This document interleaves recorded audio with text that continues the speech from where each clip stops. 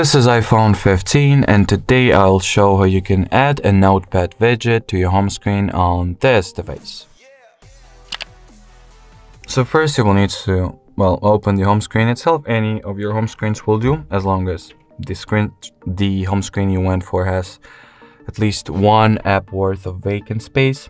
Hold your finger at any home screen vacant space that doesn't have the app standing on it. Then once this little configuration menu appears and all the app icons are shaken, tap at this plus button to your top left. Then among the available widgets, look for the notes or notepad widget, select the design you would like to go with, and then tap at the add widget button. From here you can move it around, place it to another home screen, but that'll be it. So thanks for watching, thanks for your attention, and bye-bye.